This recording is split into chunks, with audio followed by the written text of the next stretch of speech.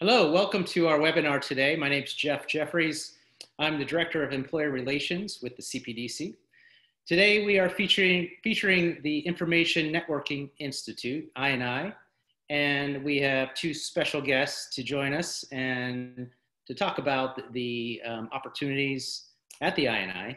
I have Dina and Rachel, and I will let them introduce themselves. And Dina, do you want to start?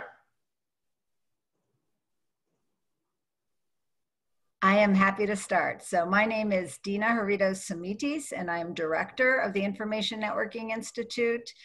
And come October 1st, I'm celebrating my 20th anniversary. So I live, breathe, and sleep INI. Good afternoon, everyone, or good morning, or good evening. My name is Rachel Amos, and I'm the Director for Career Services and Employer Relations with the INI. And I'm going to turn it over to Dina, and we're appreciative that you guys are joining us today, and please feel free to send us questions as well. So I'm not sure how many of you have heard of the INI before, but we were established in 1989 in response to an industry need. So Belcore came to Carnegie Mellon University and several of our peer institutions and said, we have a problem. We have communications engineers and computer scientists, and they unfortunately don't speak the language. And neither group really understands the business or policy implications of a technology solution. So can you create a program that combines these disciplines? So in 1989, our founder, Marvin Sirbu, at the time a faculty member in the Engineering Public Policy department, drafted the proposal, submitted it, and INI was established at Carnegie Mellon University. And since then, we have graduated over 2,400 students from our program. So when you think about INI, you think about the engineering and computer science plus policy and management. Next slide.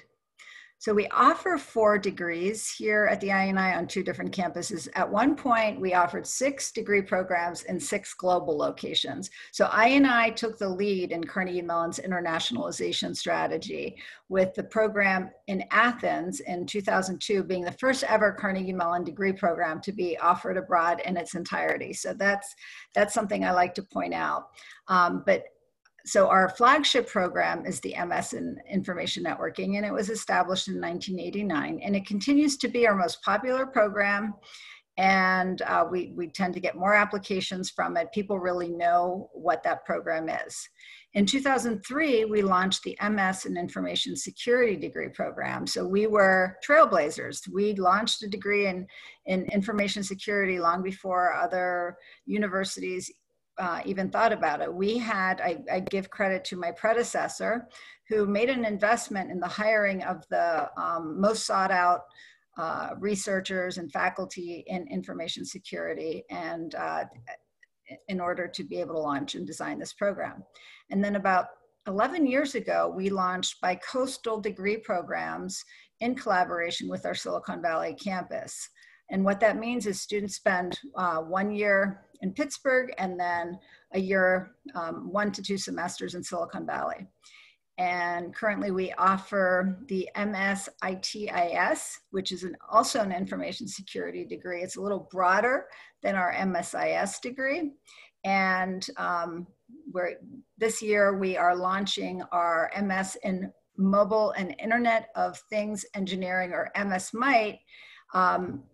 It's built upon 10 years of success of our MSIT mobility program. So we started out with a broader degree program in mobility, and we saw that there was a lot of interest in this area, growing research. Companies wanted more of our students, so we specialized the degree program a little more, and the first students starting the MS-MIT program are entering next week.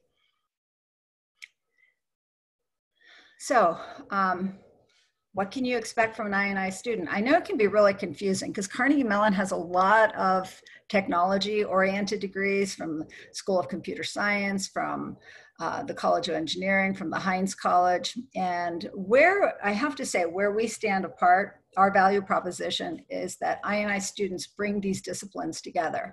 So the inputs to the I&I are students who are very technically minded and have a background in computer science or electrical and computer engineering. And we just recently took a look at the last 5 years, and we saw there's pretty much an even split between among the students with these backgrounds.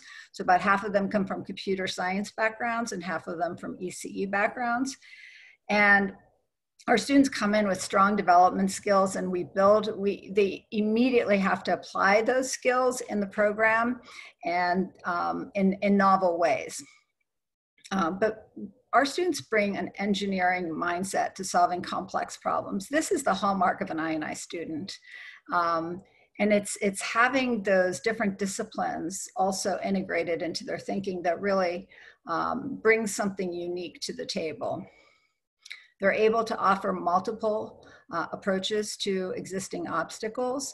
And if you look at our curriculum, you'll find that many of our courses, if not most of them, are project or team-based. So our students from the very beginning learn how to work on teams very effectively. They don't do it as well in the beginning. I just talked to our faculty about, when is it that they become great? But by the time they're engaged in their internship after their first year, they're ready to be on a team, to be effective collaborators, and do great things during their internship and in their full-time roles upon graduation. So this slide captures the I&I experience and the unique pathways or options that students have as part of the curriculum. So all of our students are required to do an internship. And even though the majority of our students do have some work experience coming into the program, ranging between 1 to 8 years of experience, most are on the lower end. So we felt that an internship experience is essential part of the curriculum. Another component for our bicoastal students is an industry-sponsored practicum. And this is where that real-world opportunity comes in for our students. Students spend an entire semester on a team. The team is led by students working with a faculty member, solving a real-world problem of a company client. And this is where we see some amazing work come out of this. In fact, the companies almost always want to hire the student teams, and it just gives the teams great experience, but it gives the companies such great value in a short period of time, because you've got this brilliant team of students with different backgrounds coming together to solve a problem for you in a short period of time at a very small cost. Students also have a research and thesis pathway, meaning that if a student wants to engage in a traditional research thesis, they can do that as part of their program. And we're one of the few graduate programs that don't lead up to a PhD that offer this as an option, because some of our students, even this is an MS program and most students go on to industry, some are considering careers in research. So they have an opportunity to dabble in research through their curriculum, and they could do something short in terms of an independent study, and many times this can be sponsored by a company, but most of the time a thesis is working under the guidance of a faculty member, solving a novel problem, and spending 1 to 2 semesters on that problem and doing a public defense.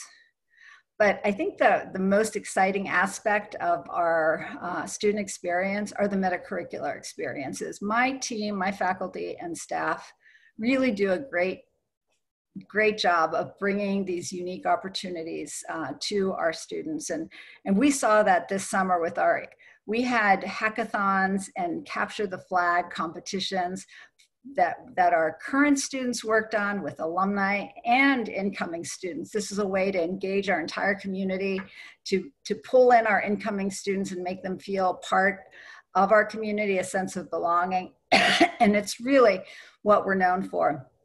What you see in the slide is our PPP, Plaid Parliament of Poning, winning team at DEF CON. So we have won the CTF at this year. We came in second place, but we're the most winning team in the world. And what I love about the team is the team is made up of members from across the university. The female members are all from the INI. So I take pride in that little fact. This next slide features some of our alumni, just to give you a glimpse of the different types of alum. Because our curriculum offers the opportunity to really customize your experience and to explore different areas. So you can explore systems, you can explore business much deeper, policy. Of course, you can take a very deep dive in security, even if you're not a security student, and engage in entrepreneurial activities. So if you look at Zoe, I remember when she was a student, she was such a student leader. She was doing global events, managing them while she was a student. She currently serves on our Alumni Leadership Council, but she's a Hadoop software engineer at LinkedIn. Manadeep is another example of a student who, upon graduation, went to Amazon, and he has been promoted so many times at Amazon in such a short period of time. And he believes, and he states very clearly, that it's a testament to the skills that he acquired through the INI program.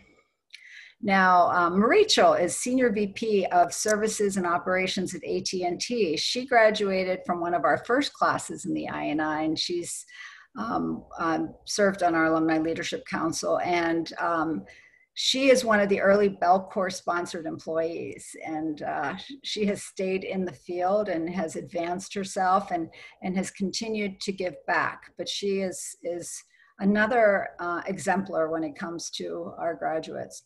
Human, I remember the first time I met Human in 2002 when he walked into the hallway and complained loudly. I knew he was going to be really good. He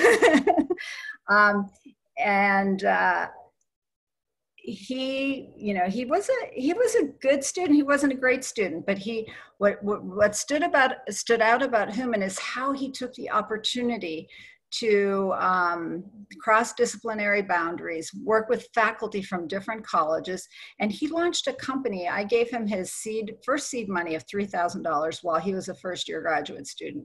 That ultimately grew into a global company that was acquired by Oracle, and it's called Add This. And now he's a startup founder and investor with Expa.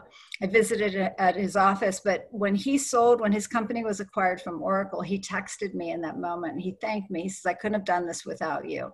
So, and what I love about all of these examples and all of our students is that they go out and do great things and they come back and they want to give back to the university. So all of these individuals are still deeply engaged with the INI and with the many entrepreneurial activities, the hackathons, and all of these meta-curricular activities that we're talking about. So your companies have an opportunity to work with us and not just hiring our students, but in also engaging with our students and alumni who are doing these fascinating things.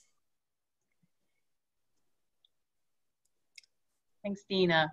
Sure. So what I'm going to cover is from an employer relations perspective, and that's why you probably are here, is we have these four, just like Dina said, we have these four very unique programs that we offer students. So after they have completed their time with us, what I want to share with you is some of what we call first destinations. So as a fresh graduate, where do they land? By and large, our INI students, you're going to see the job title of software engineer, software development engineer as the #1 job title. However, though, we know the title software engineer really entails many, many different skill sets and roles within a company. So to kind of help you get a better understanding of where our very talented students could assist your company, we just wanted to share some of the different sort of functional teams. So we have students that focus heavily at the network level, right? We are the INI, and they pay particular focus to distributed networks. Many of our students enjoy back-end development. So, and when they say back-end, they really mean, they say, I want to be at the systems level. I want to be doing development at the systems level, at the network level. I want to be designing the system. On our sort of our cybersecurity, privacy track, risk and threat research is something that's very popular for them, as well as cyber defense. And then really with our new MITE program, like Dina was speaking about, it's actually, it's not a new program, but with our IoT and devices program, students can really get involved with a lot of cloud platforms, cloud architecture. And then if they combine it with security, we're looking at cloud security, browser security. So I think what's really exciting about our students is network security. They can kind of take these various, whether it's parts of the stack or it's large functional areas within a technical, company or technical team, and have really tremendous value add in many different ways to your team. So this little graphic here just represents some of the places that our students end up working, right out of graduation. The bubbles, I say, are relational. And what I mean by that is the bigger the bubble, the more students end up there. Google, over the past 4 years, has been our #1 employer for our students. But as you can see, Facebook, LinkedIn, Apple hire a lot of our students. However, some of the other bubbles you're going to notice, FBI, CIA, DOD, we have a really great program. It's SFS, Scholars for Service. And those students after they're done completing our program, they will work for one of the 3-letter agencies, really contributing to our country and keeping our country safe, and also doing wonderful research with cybersecurity and risk and threat. And you can see Juniper Networks and FireEye. So we just wanted to share with you really how diverse the industries are. So whether it's healthcare, automotive, of course, technical, our students really are able to show up to work, prepare to contribute, and I think contribute very quickly to many different industries across many different verticals. So opportunities, we are so thankful that you guys have joined us today, and we wanted to close and of course allow time for questions. So opportunities with the I&I, hiring our students, just like Dina mentioned, we have a mandatory internship requirement. So that means all of our students are looking for internships. Of course, our students are looking for full-time opportunities. The bulk of this current cohort of our year 2 students, they will graduate in May. But moving forward, I think Dina mentioned, we've transitioned to a 3-semester program. So I think what is exciting for us in transitioning to that is now we have large groups of students graduating at different times. So we will have a nice amount of December graduates moving forward, in addition to May graduates. You can absolutely partner with us for sponsored research or a practicum project, like Dina was talking about, the really interesting and I say meaty practicum projects that our students can absolutely contribute towards solutions for you. Hosting info sessions or hackathons or capture the flag competitions. Our students are highly talented in these types of events, and they would be a wonderful audience for those. And then lastly, we just wanted to include this as well for your own professional development. If anybody is listening today and you or your team or you're interested in supporting your team to earn an I&I master's degree, we have part-time options for our program for working people. And then of course your pretty traditional full-time option. So I'm going to, and then we have a link here where if you are interested in, learning more about how to have an info session, how to share an internship or full-time opportunity, the link at the bottom is it's just a form that will help us connect with you after the session. So I'm going to turn it over if Dina has any closing comments and or if there were any want to go back. Chat.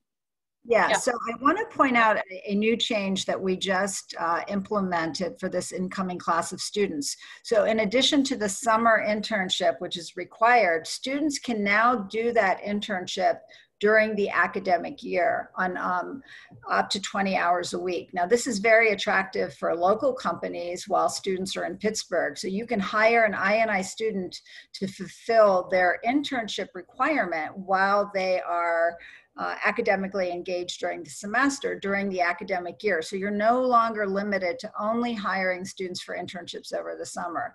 I think this is a very attractive option. That way, you know, there's a distribution of students available over the academic year and in the summer that you can interview. So that's, I think that's a great option to consider, especially for companies located here in Pittsburgh who'd like to engage with the I&I. Great stuff. Dina and Rachel, thank you. We have a lot of questions that have come through, so we can open it up to questions. So just so that the attendees know, if you do have any questions, put them in the chat and we will get to them. First question that came across, somebody asked, is there a specific process for offering practicum or internships for I&I students? Yes, there is. So I can talk about the practicum and then I'll let Rachel answer the question about internships. So our practicum right now currently is being held in Silicon Valley. So it is in the fall semester traditionally, and it is for students enrolled in our bicoastal degree programs. Those students enrolled in our other programs have the opportunity to sign up.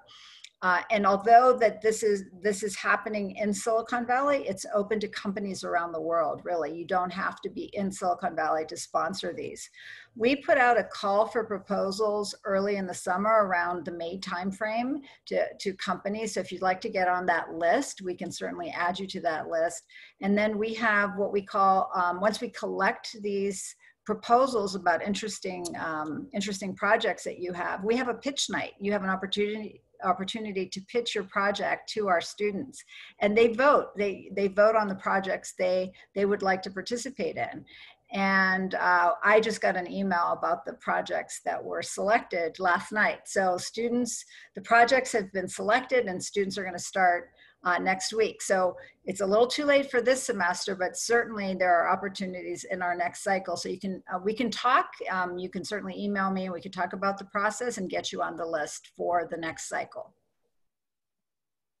And then for internships, you know, there's not a firm process. What we do is you're absolutely welcome to share your opportunities. You can use Handshake, which is the system that Carnegie Mellon uses. If you would like to share opportunities with me directly, just to kind of maybe get my feedback or see, do you think would your students be a strong fit for this? I absolutely welcome that. You can definitely touch base with me, and we can talk about what your needs are. And for our students, of course, for domestic students, it's just a pretty straightforward process. You know, you interview them, you can make them an offer. We do require an official offer letter. So that is a portion that not every, if departments do not have a required internship, sometimes the student does not have to produce an official offer letter, but our students do. For our international students, they use what is called CPT. And the great news about that is, a way to think of it is we are the host. You do not have to do paperwork for CPT. We handle all of the paperwork and the tracking, so you do not have to do any of that. And then other than that, just the official offer letter. And then the student, of course, can choose to accept the position or not accept the position. The only last portion, we try to make it a very light lift for you, is you write basically a one to two paragraph summary of the student's performance, because their internship is what we call a pass, no pass course. They don't earn a grade of A, B, or C, pass, no pass. And your letter is what will determine, did they pass this graduation requirement or did they not pass? To my knowledge, Dina, I don't believe we've ever had somebody not pass internship, but I might be wrong. I will refrain from comment. Oh, no, okay. No, we haven't. I will tell you though, what's really important about this process is many times the person who fills out the form is an HR person. Many times it's the person actually working with the student.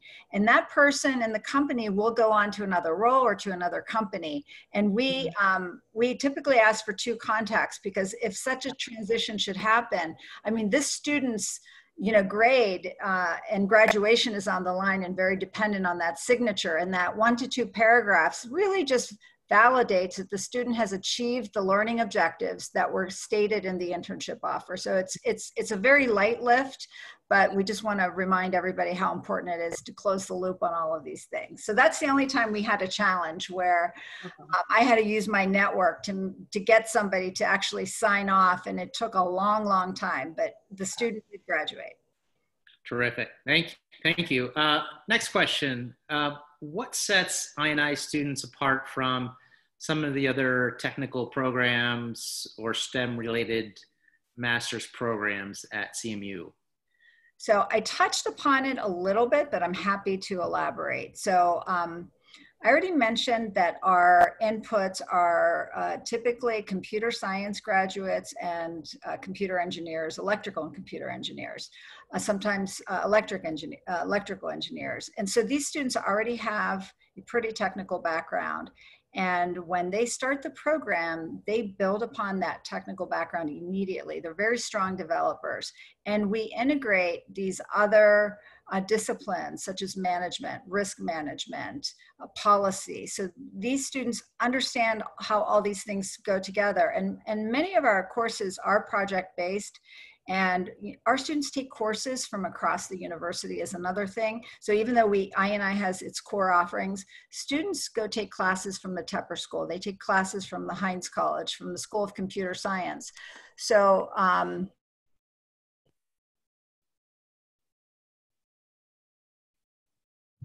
it really brings that interdisciplinary mindset to the table, and students working with students from these other disciplines learn how to solve problems, have these different perspectives.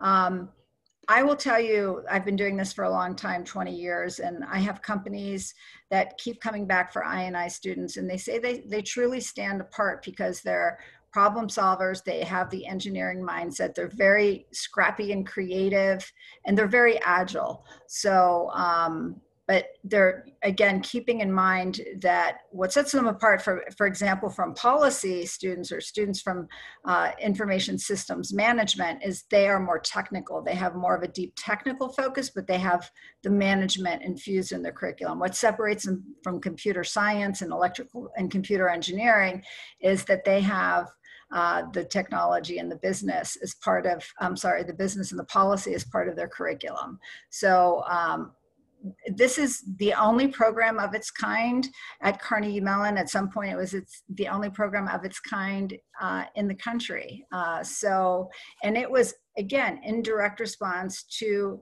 a need from companies. So we met that need, and we continue to be relevant even 32 years after we've been established. Thanks, Dina. Quick question. If I'm an employer on the line today, or somebody who might be listening in the future, and I want to, I have staff members who are technical staff members that I want to get them some professional development opportunities. How would I go about doing that and engaging with I&I for my own staff to get those opportunities? So we do have a opportunity for staff to engage in a full-time program, but that would involve taking a leave from work. But we recently launched a part-time program as well. So students can engage in the program part-time, taking 2 classes a semester. We are also, what COVID has done for us is we're trying to reimagine where I&I fits in this new world, and what we're uniquely equipped to offer the world. And we're looking at other types of workforce development programs that help employees pivot their skills into a new area. So these are all things that we're working on. We work with companies to create customized programs as well. So if that's something you're interested, if you have a group of employees, a division of your company that you feel would benefit from advancing their education, it could be for a degree program or non-degree options as well. Great. One last question before we wrap things up. We're almost out of time. Somebody wanted to know, are I&I students available for 10 weeks in the summers? What is the class size in I&I, and do I&I students participate in the TOC fair? So Rachel, why don't you handle the career related stuff and I'll cover the others. Yeah, so yes, they absolutely participate in the TOC. They participate in the TOC heavily. A lot of what my job is, and it starts now, is prepping them so that when they arrive at the TOC, they understand how to talk with you about just what we're talking about, what makes them different, what do they bring to the table immediately, and then also at the end of their 2 semesters, so when they arrive for their summer internship, what will they have, you know, added to their tool belt, if you will. Our students, just what Dina was saying, COVID has changed a lot of things. We were highly flexible this summer. None of our students went on site for their internship. What is, and I should have said this. I think what speaks very, very highly of our students is 100% of our students landed an internship. Everybody had a meaningful high-level internship. And that was about 132, 134. That's our year 2, who are now our year 2 students. And we absolutely worked with you. So they all worked remotely. Typically we prefer a 12-week internship. However, we totally understand with companies, financially, maybe you cannot pay the intern for 12 weeks, but you can pay them for 10 or 9.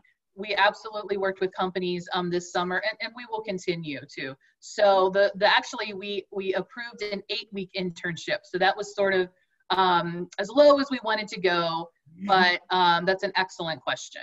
Yeah, and about the normal class size. So our typical class size is 150 incoming, which overlap with the second year students were between 100 and I think it was 132 and 150.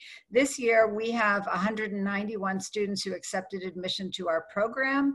But given COVID and the inability for many of our international students to arrive, we have about 70 students starting in the fall with about 40 starting in the spring, because we also have a new spring start option for all of our programs. So you will see students that are available for internships and full-time positions year-round. And like I said, this new internship program where they can do up to 20 hours a week throughout the academic year as well.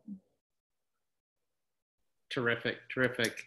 Dina and Rachel, thank you so much. This is a great program. I can tell you that we have a lot of interest from a lot of employers that we've been engaged with, and they've been very happy with the students and the quality of students coming out of I&I. It's a special gem here at Carnegie Mellon University, and it's always been a pleasure to work with them. Thank you to all of the employers who attended today. I appreciate all your support for the Career and Professional Development Center and engaging with us here at Carnegie Mellon University. I hope everyone has a great day. Take care. Bye.